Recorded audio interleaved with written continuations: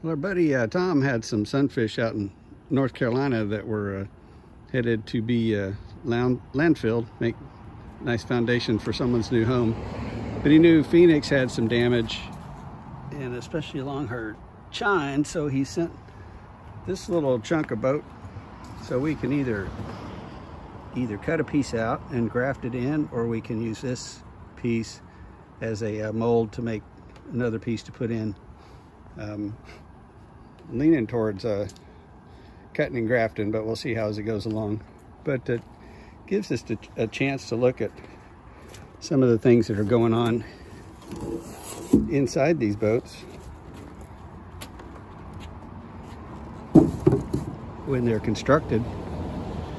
You can see where the foam blocks are attached to the inside of the hull. And here's the backer block for a bow handle. Of course, since the rest of the boat was messed up, it figures that the backer block's in great shape on this one. These blocks also have these little fiberglass hangers that those things dry up and fall off, and then the block either falls off soon thereafter, even though it's got a little blob of putty holding it in, or it gets wet and rots. Another interesting feature of these boats is this little loop that's fiberglassed in right here. What that's for is they use that to pull the boat out of the mold once it's ready to go. Someone put a inspection port in here, not sure why. Seeing as that block looks to be in pretty good shape, maybe that's why. Maybe they slid a new block in there. But you can see that these older boats have nice, nice thick fiberglass, especially when you start getting up around to the keel. So on our other boat, Wave, that's damaged, that's probably where we're gonna graft in as a just split right there on the keel, and then put another inner backer piece for a little extra support.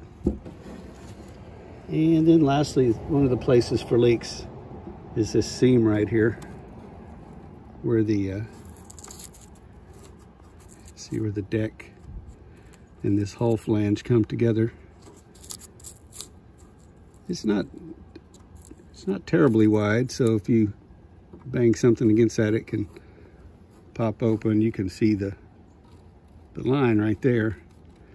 So if you got a boat, you're not sure what's leaking, you start to see dirt collecting up around your trim, most likely that's indicating a spot where water's coming and going in and out of the boat. Like, I wouldn't be surprised if this one didn't have a leak right there. But as you get further down, you can't really see that seam as much. So it's probably okay down here. So that's this little chunk of boat that Tom sent us. Gonna use it to fix up our 1982 AMF Sunfish Phoenix that was damaged in Hurricane Sally.